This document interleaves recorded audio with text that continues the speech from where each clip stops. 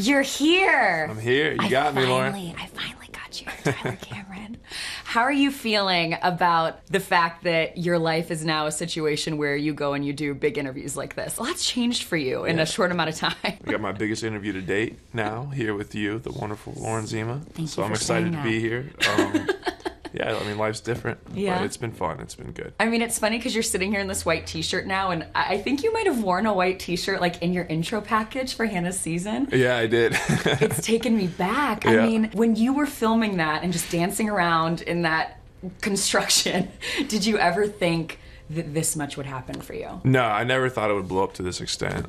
Never thought, that the show would become all that it would become, the feelings that I felt, like, never thought. And but so grateful for the experience. It's been, life-changing. It's been the most amazing thing I've ever been a part of. I'm super grateful for my whole experience. You danced around in that package a lot, Tyler. Yeah. Yeah? Are you still a dancer? You still I love dancing? to mess around and dance. Yeah, no doubt. I kind of thought we might see you on Dancing with the Stars. Yeah. No, I got some other things I'm working on. You do have some other things you're working on. We'll, hopefully that comes out soon and we get it figured out. What's coming out soon? I don't know. I can't tell you. You can't tell me. No. Well, you're doing a lot of modeling. Yep. That's going really well. Got some cool campaigns coming out too, so excited for that. I had some editorials come out just recently, and those were awesome shots, and it's going well. What do you like about modeling? I'll tell you what, the favorite thing I like about modeling is the other day while I was doing the shoot, it was for the Rock Report, and we were in a minivan, and you had two producers. One was from Argentina, one was from Spain.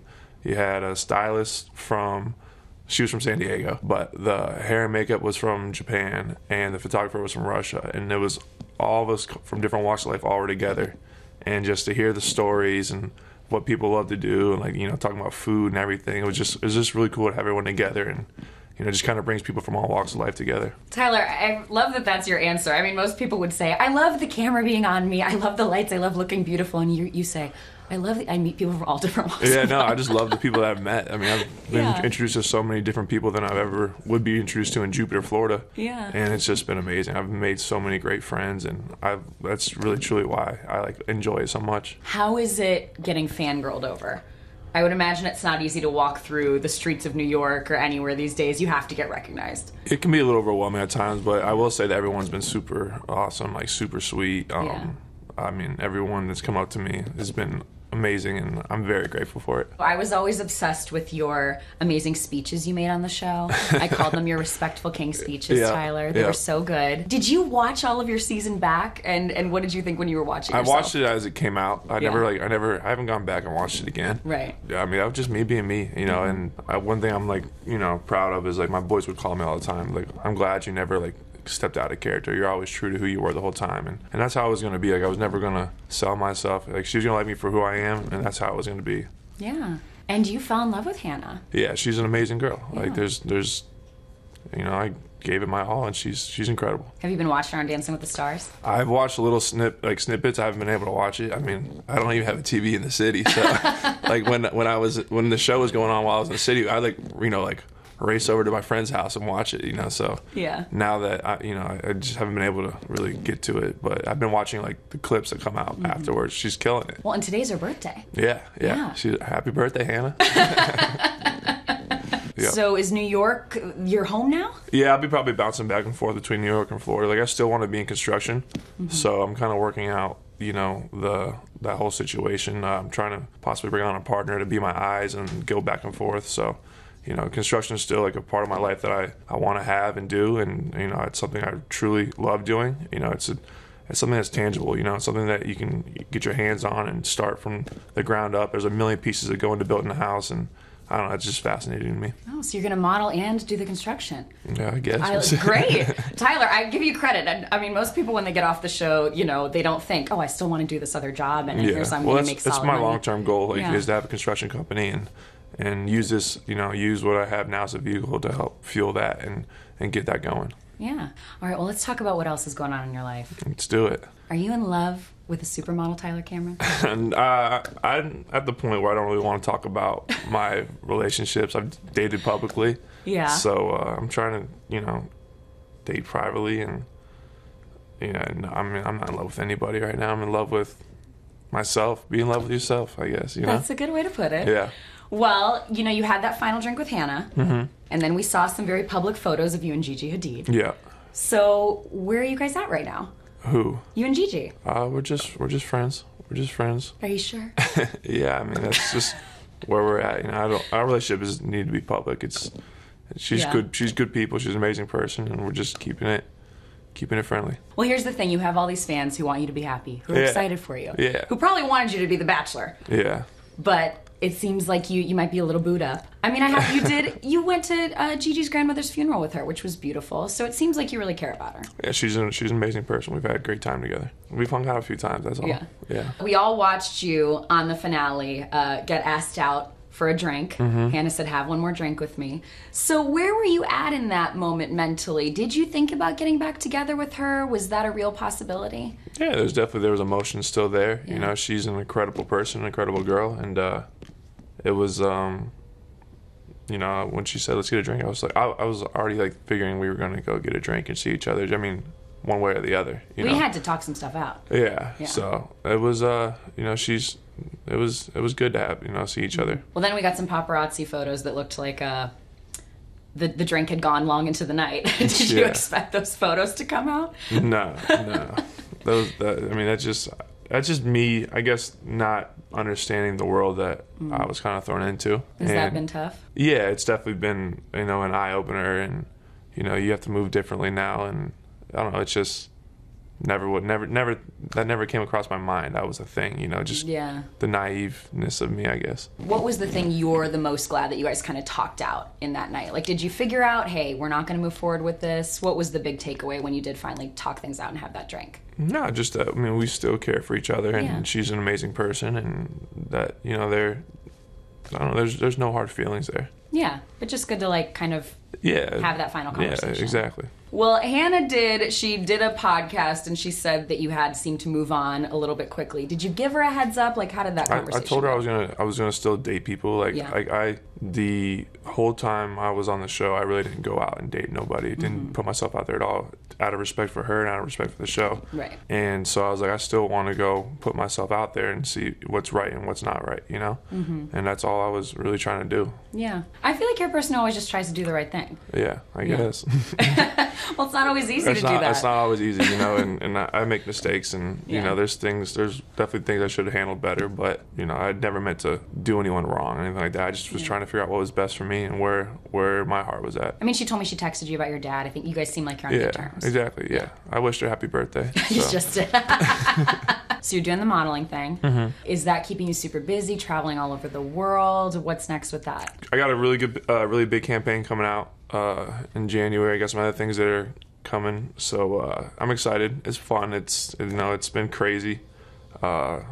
My agency's getting pissed off at me because I gotta get back in shape. I got hurt. I like busted my knee up, so I haven't been able to run or do what I need to be doing. Oh no, I've been eating too good lately. So you like those late night cookies? I love those cookies. So I just got to get back to getting right and get my body back together. It's really funny to hear you say that because I don't think anyone in this room would think you to get back in shape. So could we ever see you walking down a runway? Like, we just had New York Fashion Week. Like, are you a runway guy, or is it just campaigns? I don't know. I mean, if the opportunity presents itself and it makes sense, you know, possibly. But I don't know. I'm just taking it day by day. It's modeling's been a blessing. I've got great people in my corner there that I love working with. Yeah. So I mean, I'm so new into that world, into that industry. So I'm just, you know, having fun with it, making a name for myself if I can, and but it's like using it as a vehicle to get, you know, obtain the goals I want to obtain, which is construction and real estate. So would you and your friend Gigi ever model together? I don't know. Well, she works in the industry. Do you guys ever cross paths working? No, she's a little bit more big time than I am. Might be one of the biggest supermodels in the world. Yeah, she's pretty good at what she does. She's pretty good at what she does. You met Bella too, right? I mean, have you learned anything from them? They've been in this industry a long time. No, I don't really try to talk that talk with them. I just try to enjoy the moment.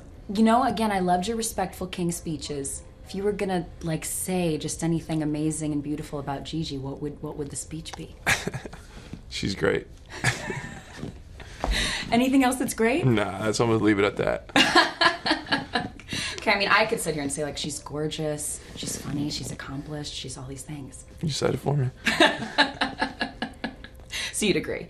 Yeah, can't argue that. Can't argue that. Who would? She's great. When you're living this new life, has it been emotional for you to get photographed a lot, to experience that side of things? Is it painful for you at all? It's not, I don't know if it's necessarily painful, but it's just, I'm afraid to talk on the phone while I'm on the streets, or, it's definitely, you have to change the way you move, and I don't know, it definitely puts a lot of pressure on things that don't need to have pressure on them. So, like what? Just anything in general, everyone writes their own narrative before you even get to figure out what you're trying to do, and so it definitely puts pressure on a lot of things, and whether it's relationships, whether it's life, whether it's your family, it's crazy the narratives people come up with, and I'm just trying to do the right thing on my end, and you just got to do what makes you happy, and everything else will fall into place. What's been the toughest moment for you through it all? Maybe the lack of privacy, being able to just blend in. So what have you learned about how to protect yourself? You just have fun. You just can't let it affect you. It is what it is, and I just surround myself with good people. And when it weighs on me, I talk to Matt, and I talk to people in my life that are important, and they like, dude, don't even worry about it. It's not your. You can't make. I learned you can't make everyone happy. You just gotta make yourself happy. Are the paparazzi still following you around a lot? Nah. They're leaving me alone.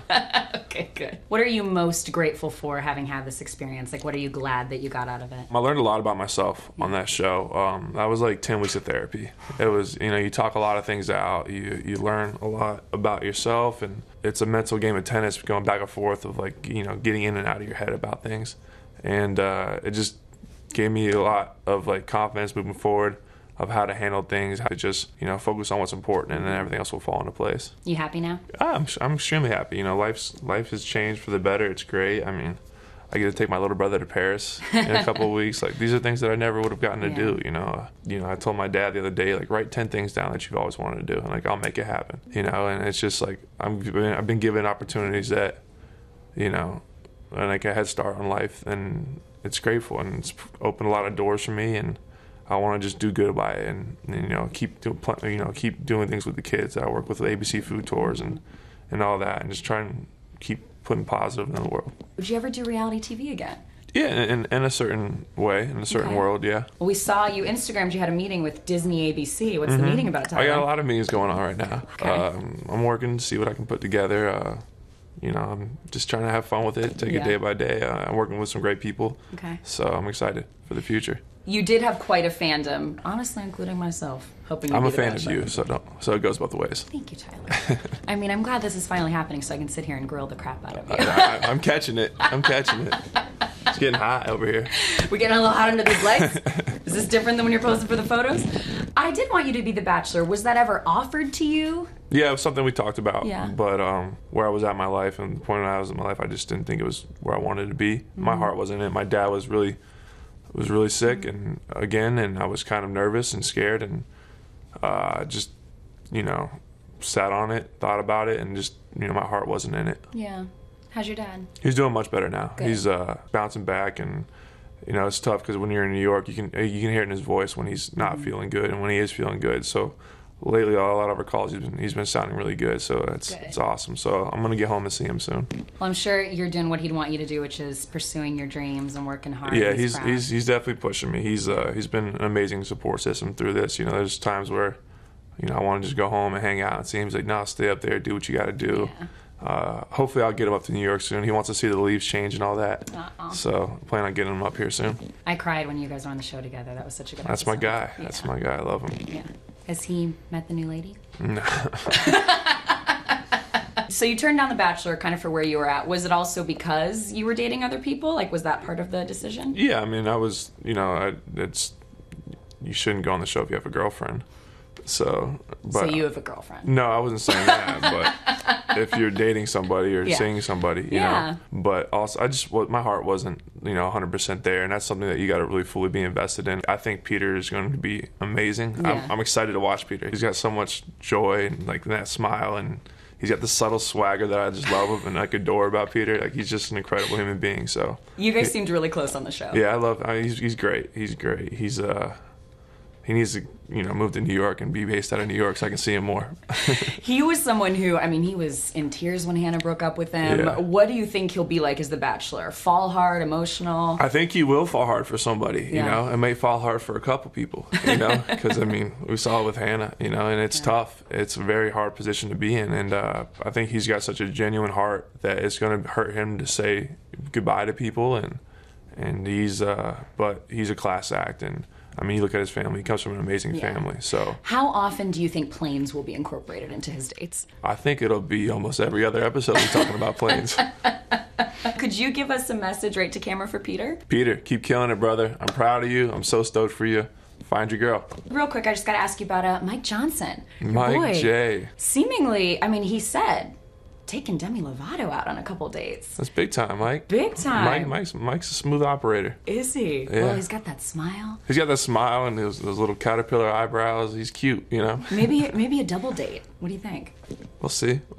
Mike's Mike's a busy guy. I'm a busy guy. Yeah. No, I'm happy for him. He seems to be happy and living life, to the fullest. I know part of him wanted to be the Bachelor, but seems like he's bouncing back all right, and he'll do just fine. Mike's great. Bouncing back with a superstar Demi Lovato is fine. And I also want to ask you, can we get a Tyler dance move just for the memories? A Tyler dance move? Yeah, just a little dance move, just right to camera for us. Oh, man. Remember I had the little I don't know. I don't got nothing on me right now. It's like 7 in the morning. It's 7 in the morning, Tyler. We barely gave you coffee. And my last ask for you, it's very selfish, Tyler, but it's also for the people. I love the speeches. Can you, to camera, just give some love to the fans? If you had a little speech to the fans who have followed you, anything. You're putting me on the spot, I am putting you on the spot. This is your new life now. To everyone, I appreciate you. I adore you. You guys have been so great to me and so great with everything that's going on. But now it's time to get Hannah that mirror ball, so go vote for her, and let's get her that W this week. Of course he makes it about somebody else. Okay, thank you, Tyler Cameron, the best human alive.